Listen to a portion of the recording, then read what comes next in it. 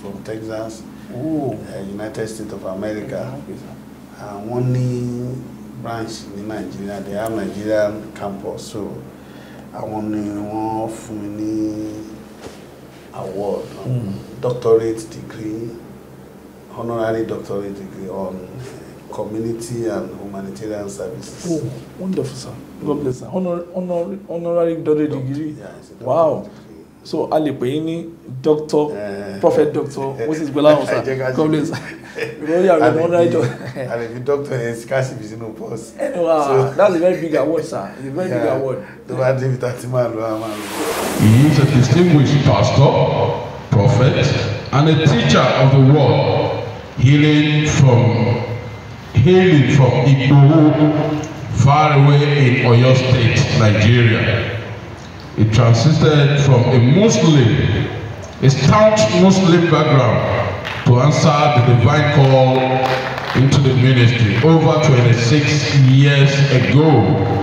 Today, he serves as the senior pastor of the Christ Apostolic Church, Fresh Apostolic Power Ministry, which, let's celebrate it if we are celebrating.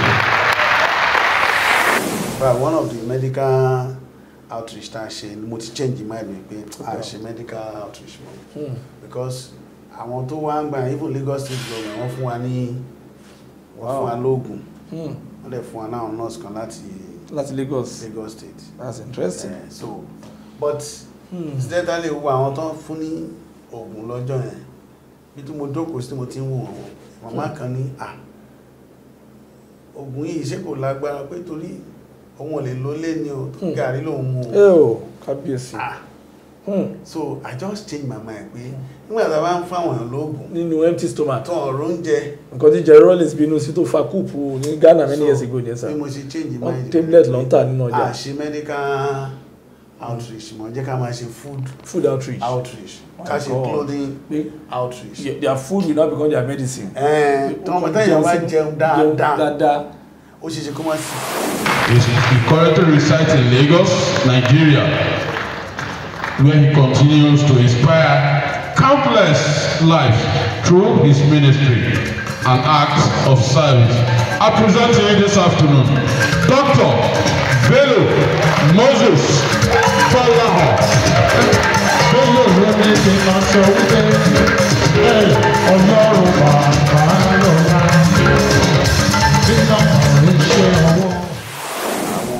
gbàtà bẹ̀rẹ̀ sí fún àwọn ló ń jẹ àwọn èèyàn sọ wá lẹ́nu gan ládùúgbò pé ṣọ́ọ̀ṣì yẹn tẹ́ bá lọ wọ́n máa fún yín rice wọ́n máa fún yín ní indomie kó má jẹ àwọn kan sọ pé bóyá wọ́n fi ń gbogbo wọn bá àwọn dá màmá kan lóhun ààtò wọn mú ní so ó mì pé mi gan ò ní nǹkan kan rárá if pé mo ti fún èèyàn ní mo ti gba ògo mi ò rí mọ́tò lò tó nígbà tó ń sọ̀rọ̀ mi ní mọ́tò up till now mọ́tò yẹ kan ṣú ni mo ní ẹgbẹ́ kejì yẹn fún yàn kejì tọrẹ sórí ilé ní nǹkan lé sí kankan so ògo ni so wọ́n ti gba ògo wọ́n fi wẹ̀wẹ̀ dá ògo wọn jẹ ní wà ní so ọlọ́wọ́ ìkiri pa igun wọn dọjọ́ alẹ́. So téèyàn bá dẹ̀ jẹ́ ní ẹ̀mí a mọ̀ pé téèyàn bá ti lé ní 40 years sí 50 years wọ́n fi ń ṣògùn owó. Wọ́n lè fi ṣògùn owó? No. Mo ẹ̀ṣẹ̀ gbọ́ ẹni o, I've never had that before. No. Tó bá jẹ́ ní ẹ̀mí tó bá ti wọ 40 to 50 years wọ́n fi ń ṣògùn owó because gbogbo òun gan ti fẹ́ lo half of ogún ẹ̀. Ó ti lo ètò pọ̀ náà ẹ̀. Nígbà bá lọ gbé èèyàn 50 years wọ́n ní kò fi ṣògùn ó mọ̀ bóyá 60 years gan lẹ́ni ẹ̀ bóyá 52 years gan lẹ́ni ẹ̀ máa kú láyé tí ó wá lọ bí sóò wọn ń gbé èèyàn tí wọ́n mo wà láàrin wọn. So but tí mo wà láàrin mo realize pé àwọn míì bàtà ẹsẹ̀ méjì náà wọ̀ ìmí aṣọ tó wọ̀ lókè ó yàtọ̀ sí tìsàlẹ̀ wọn wà okay kí sí àwọn tó disorganized. They are disorganized, they are disfranchised, their life has messed up. So mo wá rí pé mo wà láàrin wọn so láàrin wọn tí mo wà yẹn mo wá ń ronú pé kí ni mo wá ṣe láàrin àwọn eléyìí àwọn yìí ò rún jẹjẹ àwọn tí àwọn ọrùn yìí so bí bàbá yẹn àgbàlagbà ló dẹ̀ wá ó kàn sàwọ́ wà ní kí ó parọ́ mọ́ mi pé má never má sọ bẹ́ẹ̀ mọ́ pé ara wọn ó wá sáàrin wọn torí pé ó jẹ́ kan nínú wọn ó wá sáàrin wọn a gbé ọ wá sáàrin wọn pé kò lè yí tàn wọn padà ní. kábíyèsí. so.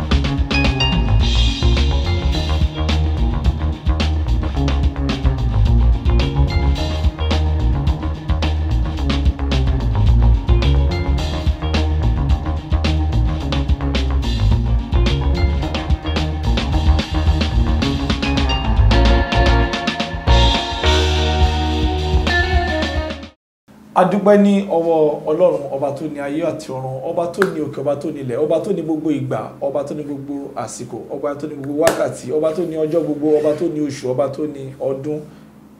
Adúpẹ́ nítorí pé ó fún wa ní oore ọ̀fẹ́ ńlá láti tún wà níwájú ikọ̀ àti ìríjú rẹ̀ ní àárọ̀ yìí. Kò easy láti máa wà níwájú bàbá wa nínú Olúwa nítorí pé ìkórè pọ̀, alágbàṣe ò tó, ọ̀pọ̀ lápè díẹ̀ láyàn. Òun ló fa sábàbí tó jẹ́ pé bàbá wa fúnra wọn ọwọ́ wọn kún tí wọ́n bá sí nínú ìṣẹ́ra bí kí wọ́n lọ fún àdúrà ìtúsílẹ̀ ní ìgbèríko kan sí ìgbèríko kejì. Àwọn náà ni bàbá wa Prophet Gbolahan Moses Bello tí Ọlọ́run fún alẹ́ ọ̀fẹ́ láti tún pàdé lẹ́ni ọjọ́ Friday, ọjọ́ Jímọ̀, ọjọ́ kejìdínlógún oṣù kẹwàá ọdún, that is 18th Friday 18th of October year 2024.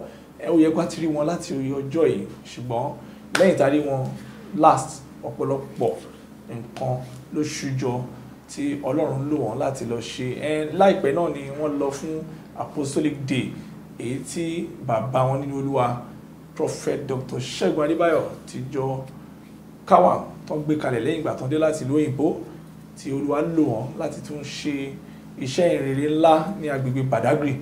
Bàbá ní Olúwa wà náà àwọn òjíṣẹ́ Ọlọ́run tí Ọlọ́run lò nínú ìpàgọ́ àdúrà náà. Ìyẹn la fi tí wọ́n wá lè níbẹ̀ ká tó sọ̀rọ̀ lórí ọ̀rọ̀ kádàrá àti ohun gbogbo tí ẹ̀yin èèyàn ní láti mọ̀ nítorí pé òpin ọdún náà la wà, ó kù oṣù bíi méjì tá máa ka ọdún 2024 lẹ̀ kí a bá lè mọ ibi tá máa darí àdúrà sí. Bàbá ẹ káàárọ̀ sà, God bless sir, ojú ní tí sà, God bless sir, ẹ kú ìgbàlejò sà, àmín sà, àmín sà. In fact àná ni ó yẹ ká wá bọ̀tà àná agbọ́ pé wọ́n tẹ̀ fún yín láwọ́d ní ibì kan ni, so ìyẹn ló wá ń yà á lẹ́nu pé a ti wà lọ́nà, so àwọn pa náà sọ pé ẹ máa lọ gba award bí kan, so láfi wá ní pé kan fi sí èní torí a mọ̀ pé ẹ máa ṣe ṣóòru wọn ni ẹni àdúrà kan special prayer. So what was the award all about sir? Ẹ má bínú sir, dáàdùn àbí abẹ̀rẹ̀ látòrí yẹn sir, ó yà á lẹ́nu.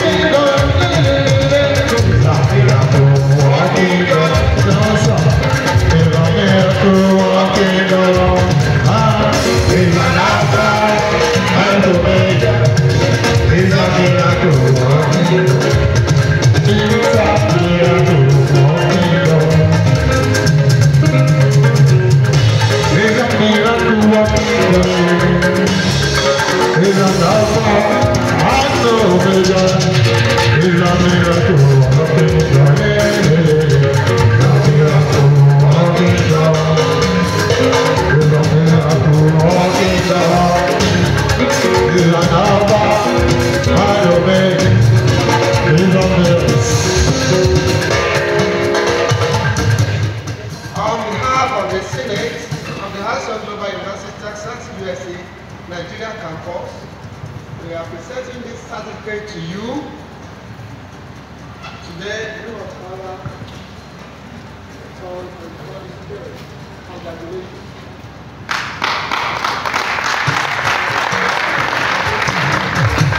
He's a Gabba, and the Omega. He's a miracle.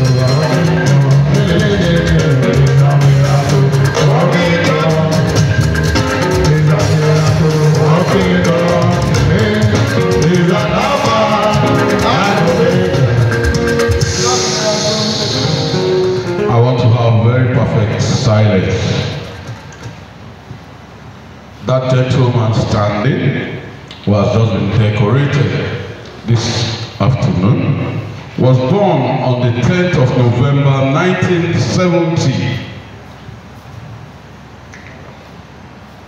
He is a distinguished pastor, prophet, and a teacher of the word, hailing from Gbolahan, far away in Oyo State, Nigeria. He transited from a staunch Muslim background to answer the divine call into the ministry over 26 years ago. Today, he serves as the senior pastor of the Christ Apostolic Church, Fresh Apostolic Power Ministry, which,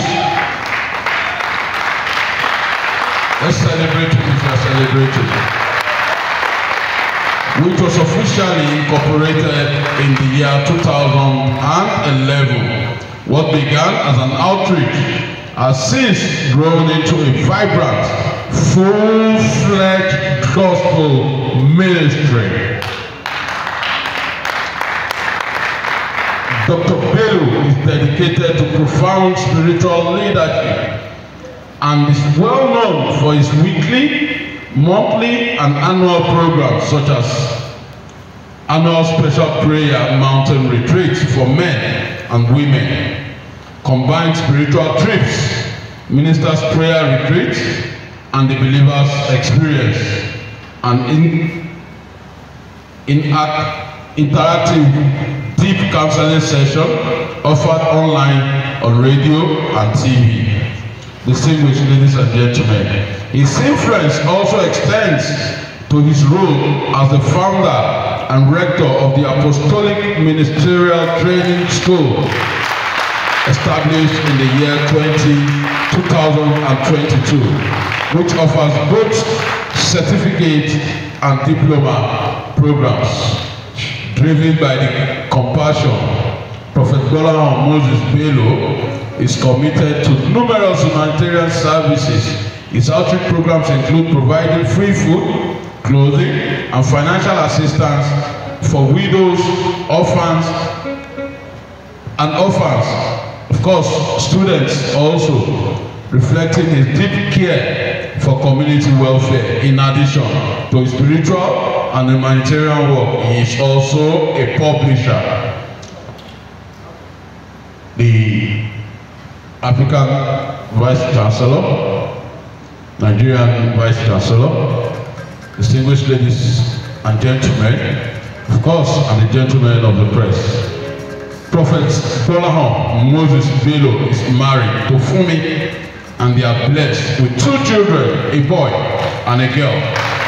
He currently resides in Lagos, Nigeria, where he continues to inspire countless lives through his ministry and acts of service.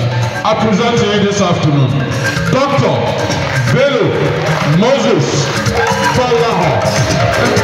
Bello lórí ti máa sọ wípé Ọlọ́run bàbá lọ́la nínú àwọn iṣẹ́ ọwọ́ rẹ̀. Ọlọ́run bá ti gbà mí lẹ́sẹ̀kẹsẹ̀ kì í ṣe yàrá. Ìyá ayé kékeré bóyá kò jẹ́ ìjọba. Ìyá Ọlọ́run bàbá wà. I want to bring to the dais at this time Pastor Raymond Olatunji Ogujobi. Thank you very much. Please step forward to the dais.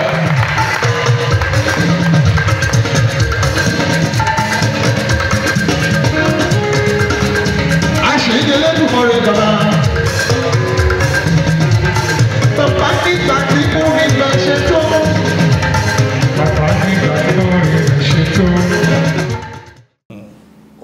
Jésù. Àmín Jésù Kristi. Ọlọ́run á gbé ọ̀gá lẹ́ẹ̀kan sí láàárọ̀ ìfún oore ọ̀fẹ́ tí a ní láti wà nínú yàrá yìí fún ìjókòó yìí. Pé a fọkàn sí bá fẹ́ wá pé jẹ́ kó ṣeé ṣe bẹ́ẹ̀ gbà láàyè. Ọlọ́run gba ọpẹ́. Àmín Jésù Kristi. Ògo ni fún orúkọ rẹ̀. Hallelujah. Ògo ni fún orúkọ rẹ̀. Hallelujah. Ọlọ́run darapọ̀ mọ́ wa. Àmín. Darapọ̀ mọ́ wa. Àmín. Fi ògo rẹ̀. Àmín Jésù. Jésù Olúwa wa. Àmín. Àmín. Àmín ní orúkọ Jésù Kristi.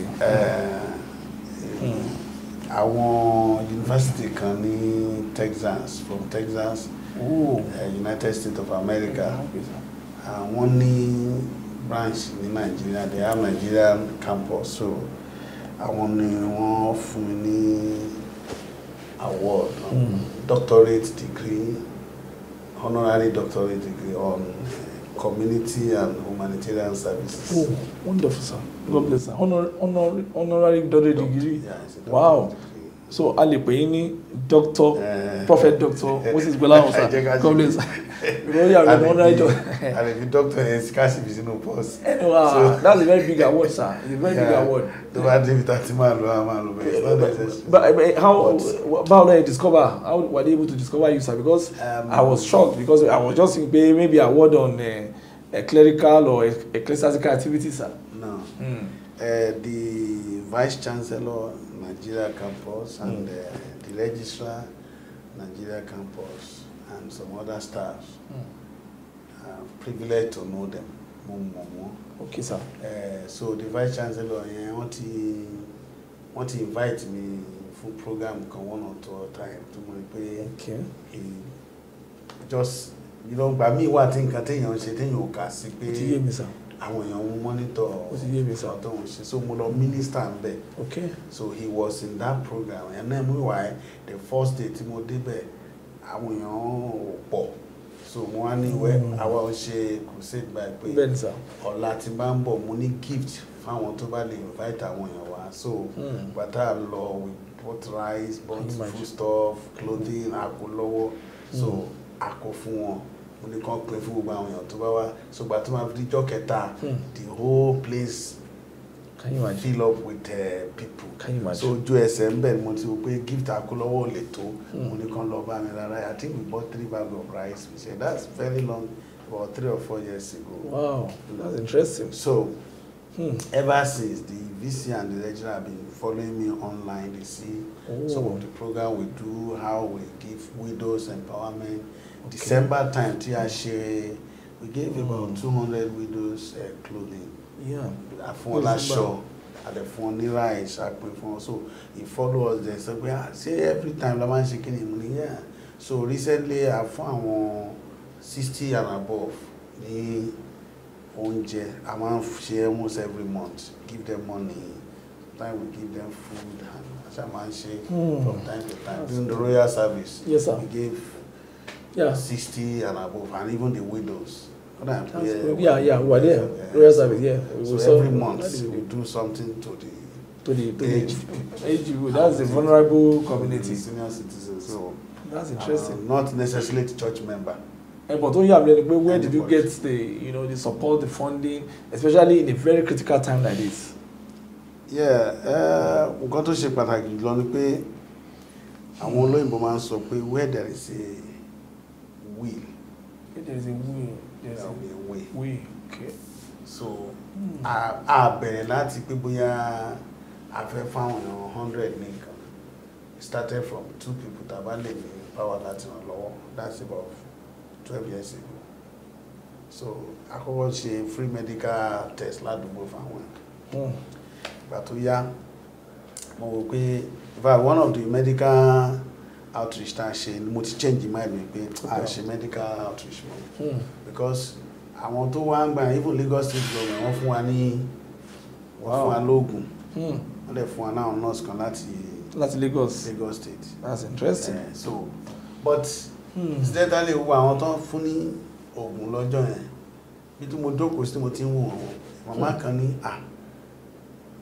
oògùn yìí ṣé kò lágbára pé torí òun ò lè ló lé ní o gàrí lòun mú o kábíyèsí So I just changed my mind pé nígbà tá a bá ń fáwọn èèyàn lóògùn nínú empty stomach tó ọ̀rọ̀ oúnjẹ nǹkan tí Jerry Rollins bínú sí tó fa kúùpù ní Ghana many years ago ní ẹ̀sà bí mo ṣe change my mind tablet ló ń tà nínú ọjà. a ṣe medical outreach mọ̀ jẹ́ ká máa ṣe food outreach ká ṣe clothing outreach. Their food will not become their medicine.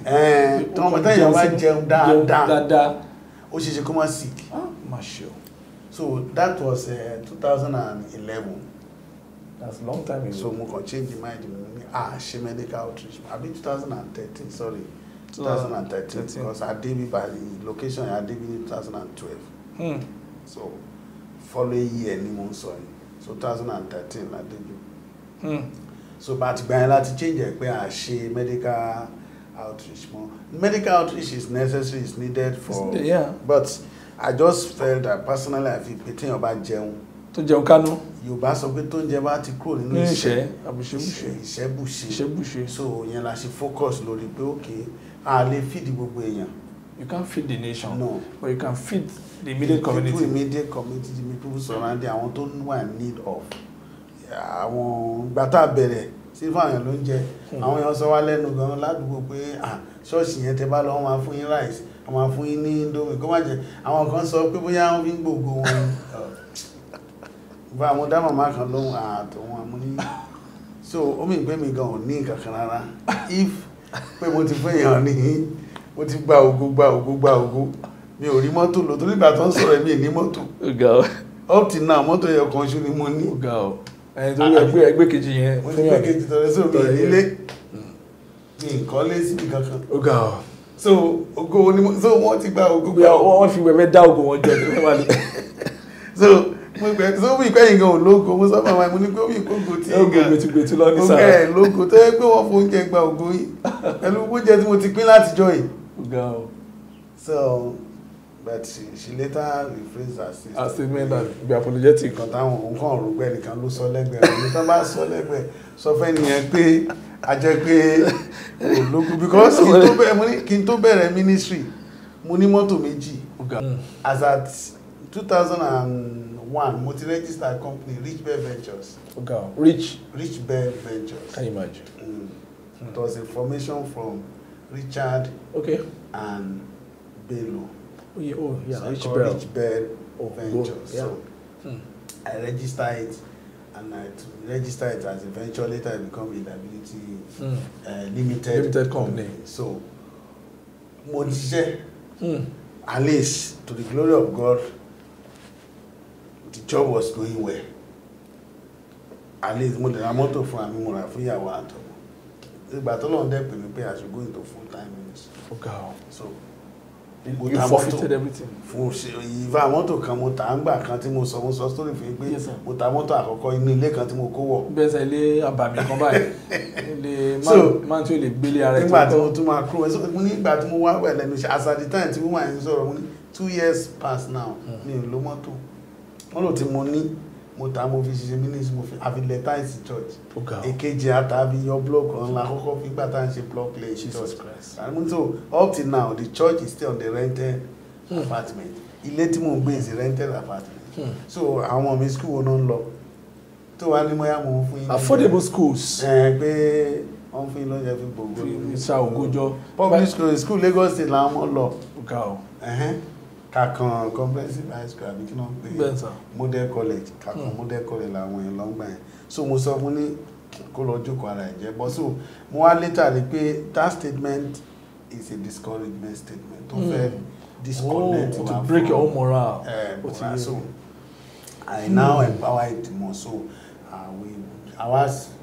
so from there we now define who should we give the food to. Torí ìgbà tí màmá yìí sọ̀rọ̀ yìí anybody tí bí bá ń pa tábà ipò wà ní need là ń fún. So ìgbà tó máa fi di 2017 tí mo travel lọ sí America gba ẹ̀ tí mo dé mo change the program from giving to anybody mo wá ní àní máa pín mọ́. So mo ra bag of rice, beans, garri. We open a house, we call it storehouse. Storehouse in the church. Storehouse in the church. Oh. I invented mo bẹ̀rẹ̀ yẹn gbà yẹn. Wonderful. Nínú storehouse yẹn a ní aṣọ, a ní bàtà ọmọdé, new use, a máa lọ sí ibi tí wọ́n ti ń taṣọ ara, àwọn tó bá tún lè lówó tó bá fún wa ní cake and draw press, the rice bag. So, bẹ̀ṣẹ̀ mọ̀, poverty is a cause. Poverty is a cause. Is a cause. Àwọn tó wà ládùúgbò tó, even the church member, àwọn 1 or 2 people church, they need it. Wọ́n lójú ti àwọn láti lọ sí storehouse. Because nǹkan tá a ṣe gbà yẹn ni pé ẹni bá ti wọ bẹ̀, wọ́n máa register, wọ́n máa fill, wọ́n máa register form. Oh. So reason táwa dẹ̀ ṣiṣẹ́ ni pé kọ́ máa wá gbà á discover. Oh, pé double no, wọ́n gbà wọ́n lọ ń tà. Okay now. Because I'm fún as much as 5 delica of rice. Nigerian factor ti wọ́. Yeah. I'm a fún ní as much as 5 delica. So ẹnìkan máa wá gbà á lọ tà. A tún padà wá gbà mí. Mo fi sọ pé poverty is a cause. Poverty is a cause. It's a cause. It's a scientific cause. A serious cause. Oh my God. This is scientific cause, both psychology in every aspect. Kò ní poverty ò ní kò ní èrè ẹyọ kan bó ti kò kéré mọ́ tó báyìí. Oh my sure. Ẹni tó bá ti ní ó ti wàhálà ni. Poverty has no benefit of any, no matter how small size you can measure it. So because of that, we actually pay cases ẹgbẹ́ ní ìgbà ẹni bàbá tó wà ní in charge then there's a brother Adeleke mo fi sí àwọn náà head the department àti woman kan ládùúgbò. So sachet tomato ẹnìkan wò pé ó gba 10 roll kan. Roll the sachet. Oh my. So wọ́n máa fi 3 days á tún padà ṣó lọ tà ní. So we now discover pé àwọn èèyàn ń tà. Oh my sure. So Nigerian factor. Àwa gbé system kan àṣẹ form. So ẹni bá fẹ́ gbà ó máa fill the form. So iye nǹkan tán fún. Àti purpose ẹ̀. Àti ṣebí ṣé wọ́n ló fẹ́ lò àbò fẹ́ fún yàn. Àbò fẹ́ tà. Àbò fẹ́ jẹ. Fẹ́ jẹ. Bóyá o fẹ́ bá wa fi ṣe outreach, o fẹ́ lọ fún ẹni tí ò ní jẹ́ ká mọ̀. Explain it. Àwọn yẹn bá sáwọn wàá gbà wọ́n. So kí ló wá ṣẹlẹ̀ ni pé ẹ̀wà yẹn ó dẹ̀ bàjẹ́ sínú storehouse. Rice kòkòrò wọ̀ everywhere. We go back to àwọn èèyàn mi sọ pé ká cancel ẹ̀ ká má ṣe mọ́ àwọn èèyàn rú bí oúnjẹ òsín kan mo wá lọ pray. Okay, you consulted God. I met God. God mo mọ̀ pé kò sẹ́ni tó lè rí ohunkóhun gbà bí kò ṣe pé àfihàn. Bẹ́ẹ̀ni sir. Owó tó yẹ kí n fi máa jẹun tó yẹ kí n fi feed ìyàwó àtọmọ. Probably owó tó yẹ kí n fi ṣe nǹkan mi ọmọ fi ń ra oúnjẹ I should drop it in my heart. So kí ló dé táwọn ìwà gbà tó tún di bọ́ńdà lọ́wọ́ sọ pé I should focus on those who need it. The real need. The real vulnerable ones. Àwa wò pé láti 60 years and above. Okay, now I understand now. Àti widow. Exactly. Làwa focus lé lórí. And láti bàtà rẹ̀ ti bẹ̀rẹ̀ yẹn more than 5 years now, there was peace, there was progress, and there was good news we received. Because Abafuya 65 years ló ń jẹ tó bá ń rò pọ́n lògo òun so tí wọ́n tí lògo ẹ láyé ni ogbó tó ti ń lò láti age 1 dé 65 tó ra mọ́tò tó kọ́lé tó lọ́wọ́ sí ọmọ ẹ̀ ò lè lọ yunifásitì ó tún wá rẹ̀ ní fún ẹ ló ń jẹ àdẹ̀gbà nǹkan ẹbí máa pa ìtọ́jú alẹ́ ni so ọlọ́run má jẹ́ ká ọlọ́run ẹ̀kí mi pa igun wọn dọ́jú alẹ́. So téèyàn bá dẹ̀ jẹ́ ní ẹ̀mí a mọ̀ pé téèyàn bá ti lé ní 40 years sí 50 years wọ́n fi ń ṣògùn owó. Wọ́n lè fi ṣògùn owó? No. Oh, mo ẹ̀ṣẹ̀ gbọ́ ẹni o, I've never had that Oh before. no. Tó bá jẹ́ ní ẹ̀mí tó bá ti wọ 40 to 50 years wọ́n fi ń ṣògùn owó because gbogbo òun gan ti fẹ́ lo half of ogún ẹ̀. Ó ti lo ètò pọ̀ náà ẹ̀. God. Nígbà bá lọ gbé èèyàn 50 years wọ́n ní kò fi ṣògùn ó mọ̀ bóyá 60 years gan lẹ́ni ẹ̀ bóyá 52 years gan lẹ́ni ẹ̀ máa kú láyé tí ó wá lọ bí so wọn ń gbé èèyàn so wọn fi àwọn òṣùwọ̀n àjákò ògùn èèyàn bá ti wọ 50 years. Because wọn bá wọn dún ogún wọn. náà wọn bá wọn dún ogún wọn ẹni bá ti wọ 50 years kò so ó lè ní spiritual battle mi o ṣùgbọ́n kì í ṣe tó ní ṣe pẹ̀lú ògo kì í ní ṣe pẹ̀lú àyànmọ́ I get this thing. So in fact, ẹ̀yin rẹ̀ tó was 50, 60 years old tó ń bá ẹnìkan jà pé wọ́n jẹ́ kóun rọ́mọ bí ilé ọkọ. Wọ́n níjọ́ ló fẹ́ ọkọ yẹn, ó ní last year. Etiquette. Ó ní wọ́n gbógun tí wọ́n jẹ́ kóun rọ́mọ bí ilé ọkọ. Àwọn family ọkọ ń gbógun tí wọ́n ní ìgbà ó ló fẹ́ ọkọ náà. Ó ní ìgbà tó ń 55 ló fẹ́ ọkọ yẹn. Ní kò registry lọ́dọ̀ ló ń fẹ́ ọkọ yẹn. Àwọn agbógun tẹ wọ́n jẹ́ rọ́mọ bí ọba rẹ̀ sùn tọ́. So, oh God. And the cost of giving free food and assistance financial. So what we now decide to do, instead of buying drug, I mean making people to come and collect drug for free. Some of them, I realized by the time about to 65 years, ó ṣeéṣe kí doctor ti fún ní routine drugs tó máa lò. Ẹ mọ́ tó dá problem lẹ̀ fún ògùn tó ní kó máa lò yẹn. So yẹn làwọn jẹ́ pé tá bá fún wọn lóúnjẹ, à fún wọn lówó. Wọ́n ti mọ ògùn táwọn máa rà fún ara wọn.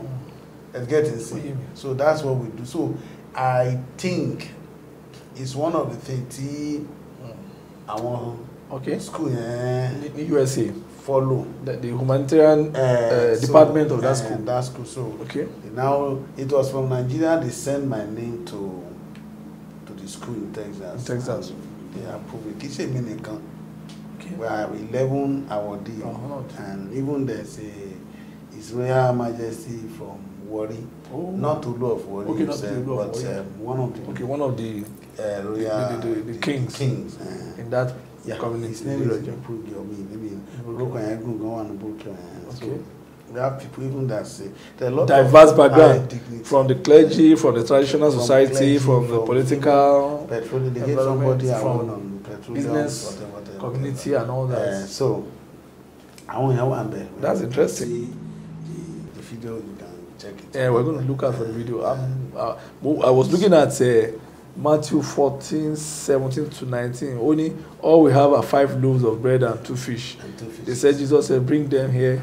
Then he had the people sit on the grass. He took the 5 loaves and 2 fish, lifted his face to heaven in prayer, blessed, broke, and gave the bread to the disciples. She letting draw the inspiration to feed people, because most of the time, see, most of the church, big church, but Corona and Lord IGM, most of them don't lie.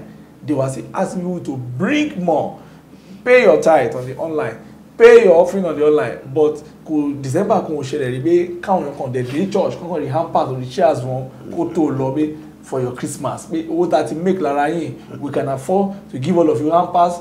That is nothing less than between 35,000 to 50,000 to my Christmas. But you are a smaller church, yet you are still very disciplined with church budgeting. You are disciplined with church charity. You are disciplined with church development. So, where are you taking that from? You've seen it in the Bible. Jesus did it with 5 bread, 2 bread and fish. Well, yeah, it's true. Matthew is there, and they also repeated the book of Luke. But to be honest with you, that can be the basis of support. This Matthew chapter chapter 14 can be a basis for support to back up what we are doing. Okay, sir. I actually started it not because I read it in the scripture. Not because I saw it somewhere or I copied somewhere. Okay, sir. Now, it was 2009. There was a pastor in one of our branches in Oshodi then. I had a revelation. Where God was showing me the mandate He's giving me. Okay, sir. So, I just mark on your capture briefly. Mo rí àwọn èèyàn yẹn. They're about 1 to méje. So mo wà láàrin wọn. Okay. So but ntí mo wà láàrin mo realize pé àwọn míì bàtà ẹsẹ̀ méjì náà wọ̀. Ìmíì aṣọ tó wọ̀ lókè ó yàtọ̀ sí tìsàlẹ̀. Wọ́n wà okay. They are disorganized. They are disorganized. They are defranchised. Their life has messed up. So mo wá rí pé mo wà láàrin wọn. So láàrin wọn tí mo wà yẹn mo wá ń ronú pé kí ni mo wá ṣe láàrin àwọn eléyìí àwọn yìí ò rún jẹjẹ àwọn tí àwọn ọmọrùn yìí so bí bàbá yẹn àgbàlagbà ló dẹ̀ wá ó kàn ṣàwọ́ wà ní kí ó parọ́ mọ́ mi pé má lè bá wọ́n sọ bẹ́ẹ̀ mọ́ pé ara wọn ó wá sáàrin wọn torí pé ó jẹ́ kan nínú wọn ó wá sáàrin wọn a gbé ọ wá sáàrin wọn pé kò lè yí ìtàn wọn padà ní. kábíyèsí.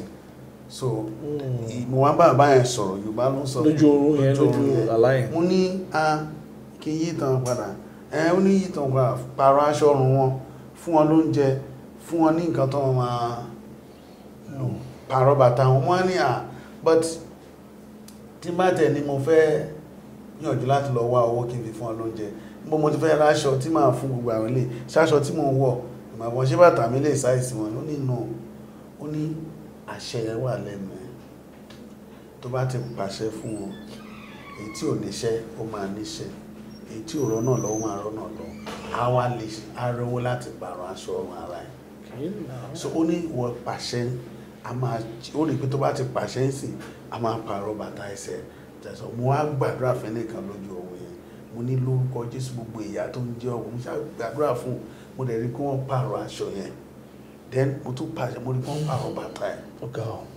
so èyí tí ò ní bàtà obìnrin kan ló surprise mi lójú revolution kò ní bàtà wọ́n á sọ mi pé bàtà tí ò ní yẹn kò lọ́kọ ló ń jẹ́ bẹ́ẹ̀ o kábíyèsí pé so ti máa gbàdúrà fún kábíyèsí ó máa lọ́kọ ọkàn yẹn máa balẹ̀ pé a ò dá mọ́ láti lẹ̀ bẹ́ẹ̀ ó máa ṣọ so bí conversation yẹn ṣe lọ nìyẹn so wọ́n á ní ok so lójú revolution yẹn mo agree pé màá wá miss láti fún wọn lóúnjẹ tentatively tí nígbà tí nǹkan fún máa wà ókè fún wọn so yẹn ló jẹ́ kí n bẹ̀rẹ̀ immediately ní yẹn church tí mo pastor gbà yẹn ni mo ti bẹ̀rẹ̀ èèyàn 2-3 mo rántí pé one of the people a woman kan wà tó tẹ mo fi ṣe focus like a testimony fún wa gbà yẹn. yes like a case study. yeah mo testimony. mo pè mo pray fún mo wá fún ní it was then 5,000 naira pé kò fi bẹ̀rẹ̀ something nìkan so ó dẹ̀ bẹ̀rẹ̀ sí ní ṣe business yẹn later ó wá bá mi pé opportunity kan yọ fún òun nídìí kóun gba loan 10,000 naira kóun fẹ́ fi máa ta make a telephone call. láyé ìgbà yẹn fóònù ṣẹ̀ṣẹ̀ bẹ̀rẹ̀ fóònù ṣẹ̀ṣẹ̀ GSM ó ti bẹ̀rẹ̀ 2009 I mean àti wà nù GSM so ó fẹ́ máa ṣe phone call kó máa ta credit card kankan báyìí mo dẹ̀ fún ní 10,000 naira so after bí 1 month ó dáwọ́ yẹn padà wọ́n á ní kó máa mú lọ so about 4 years after ṣe àwọn kóbìnrin yẹn fóònù tó tóbi jù tí mò ń lò ń gbà yẹn which was about 52,000 naira obìnrin ló rà fún. Jesus Christ. So that's a great testimony. Based on that revelation la ṣe bẹ̀ sí ní mo jẹ́ pé focus wa wà pé okay àkàn ní máa gbàdúrà lásán àní máa gbà ká Bíbélì lásán we come for Bible study we teach you the word of God we pray for you if you are in challenges but much more importantly we can also feed people who are in need but it's not something to jẹ́ kó rọrùn láti bẹ̀rẹ̀. Oh, yeah, me. It's not. It's going to affect your own family budget, economic schedule. Ẹ̀wọ̀n pé nǹkan tí wọ́n bá ti ní lọ́kàn kó ń fẹ́ ṣe so èló nígbà míì gan èló lówó tó jáde láti church but yet kì í ṣe how big ló matter but how quality and nǹkan tó fẹ́ ṣe how committed how committed that's the right word so àbẹ̀sí ṣe ní méjì mẹ́ta ẹyọ kan. Coupled with that, ní 2010, 2011, the attack came on me. I went through a lot of challenges. Prophet Lee testifies, Prophet Joshua Ogami. At the time, in the Sanwó-Olé, at the time, mo lọ gbé first speaker. Ẹ̀kẹ́bẹ̀ ni mo fi ṣe lé. So, because mo ti wà into full time ministry. There was no economic pedestal to follow. So, but since this is what God is calling me, this is my destiny, this is what I'm made for, this is what I'm created to do. So, we want to find a way if you tó bá ti jẹ́ pé ntọ́lọ́run dá ẹ fún lòun jìyà lé lórí tó bá ń jìyà mọ nǹkan tó ń jìyà fún pursue it ọjọ́ kan máa jọrọ ẹ. So that's how we started. It's not pé bóyá owó yẹn náà pọ̀ débi kan tí like àtẹ̀rẹ̀ kì í ṣe pé bóyá tí wọ́n bá ní kó ń wò àwọn Yorùbá máa ń pòwe kan tí mo rí pé mi ò fi tó ta gbogbo ara mo ti sọ tipẹ́tipẹ́. Yes sir. For about 10 years mo ti máa ń sọ̀rọ̀ ẹ̀ pé mo hate ẹ̀. Àwọn òwe kan pé bàbá president CAC ó sọ similar thing láìpẹ́ ìjọ kan Fasọládélé. Pé ẹ̀dùn adájọ́ fún ni ara ìrìn là ń wò. Yes. It's not a God way. Okay. It does not work in Christian fold. I understand now. Kì í ṣe òwe tó yẹ kó máa palágbo nígbà. It's not a graceful kind of. Kì í ṣe òwe tó bá ìgbàgbọ́ ìrìnàjò ìgbàgbọ́. So get it sí. Kì í ṣe ìrìnàjò tó bá ìgbàgbọ́ tó bá wò pé ẹni bá dáṣọ fún ìtọ́rọ̀ ẹ̀ láwọ̀ ìyá máa jẹ́ ní ẹ tó pẹ́ o. Because bí wọ́n ṣe àìmọye àwọn tó jẹ́ pé mo ti gbàdúrà fún tó ti kọ́lé tó ti lówó mi ò dẹ̀ kọ́lé.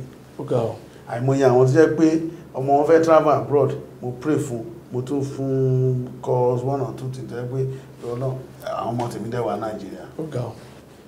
So bàbá Ọbádáre àìmọye tó dúndùn. Yes, tójú wọn dẹ̀ là.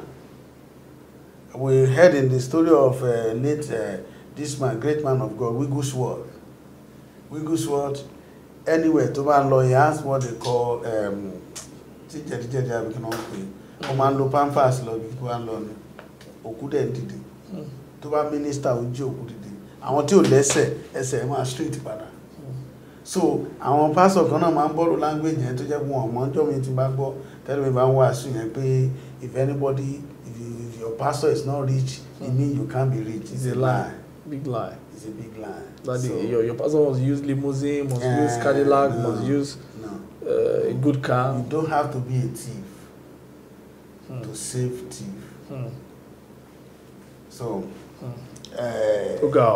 ibi tá a ti bẹ̀rẹ̀ ìrìnàjò díẹ̀. So, but today Ọlọ́run àlọ́ àti láwọn èèyàn tọ́lọ́run ló so now to complete that statement. Yes sir. Lénìí to give glory to God pé nǹkan tá a bẹ̀rẹ̀ ní méjì mẹ́ta ẹ̀ now we can ask 100 people to come and receive packaging during the COVID-19. Yeah, it was a very horrible time, and that's why we were doing it. I'm shocked that you are doing it because the biggest and the bigger churches. So, before, apart from Redeemo that is giving food to people in the prison, I'm very aware of Redeemed Christians of God that is send food to people in prison every Sunday. Yeah. But maybe other churches, some in Otta ACs, some in Maryland ACs, were asking for money.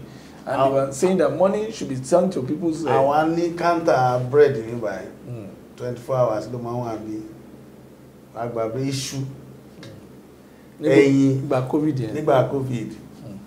Àwọn èèyàn àtàǹgọ̀ pé ṣe ní nǹkan tó ṣe pàtàkì ni pé tí mo dúpẹ́ lọ́lọ́run fún pé kọ́lọ́run sọ̀rọ̀ àǹdè èèyàn pẹ̀lú àwọn èèyàn gidi. Àmín Jésù Kristi. Àdúrà ńlá ni o. Very big prayer. It's one of the grace tí mo enjoy o. Oh, thank you, Jesus. Kì í ṣe àwọn millionaire ni mo ń sọ o. Reasonable people with reasonable. Tó bá ti rò they will reason along with you. They will key into the vision. Nígbà COVID àwọn tó wà láyìíká náà àwọn tá a jọ sọ pastor lágbájá àwọn èèyàn mi pastor Fẹ́mi pastor Tega àwọn wife mi gbogbo yẹn pé ó yẹ ká ṣe nǹkan báyìí even ẹni tí ò ní wọ́n sáré lọ wá jẹ́gẹ́tì sí gbogbo wa ṣe ló dàgbé bóyá ṣọ́ọ̀ṣì wa alówó rẹpẹtẹ gbà yìí bàbá yẹn bread ló ń tà bread tó yẹ kó gbà tó gbà ní bakery tó yẹ kó lọ tà ó dẹ̀ kó bí 100 loaves. So téèyàn bá láwọn èèyàn gidi láyìíká ẹ̀ ó máa dà bóun ló mọ̀ ṣe ni jẹ́gẹ́tì sí. So even today now àwọn most empowerment táwọn ṣe Ọlọ́run ti gbá àwọn èèyàn dìde láti America láti London due to 1 or 2 people tá a mọ̀ wọ́n dẹ̀ ràn lọ́wọ́. So ẹlòmíì lórí YouTube náà tẹ ọlá yín náà ni. By God's grace Ọlọ́run lágbára Jehovah. So Jehovah. Wọ́n dẹ̀ ràn wá lọ́wọ́ tó yẹ pé tabala fẹ́ ṣe kan they will send their money. I really appreciate God for their life. Me nílé mọ dárúkọ lágbájá. God knows them. Some of them God are is going to bless them. They are trying.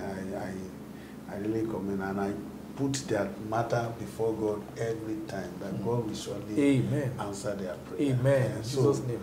That's how it is. Gbogbo àwọn èèyàn tó yí wíká kò sí kò sí pressure. And then we don't commend anybody, you must give. No. They just do it as God leads in their hearts, with grace, with the high level of grace, a sense of duty and a sense of ecclesiastical grace. Àwọn bàbá náà bàbá Oyèlámì. Yes sir. Nígbà ayé wọn kò sí nǹkan tí bàbá yẹn ò lè fún yàn. So getting closer to him, ó wá jẹ́ kí n realize pé okay, the vision I have, nǹkan tí mo ń ṣe yẹn, nǹkan gidi ni mo á tẹ̀ra mọ́.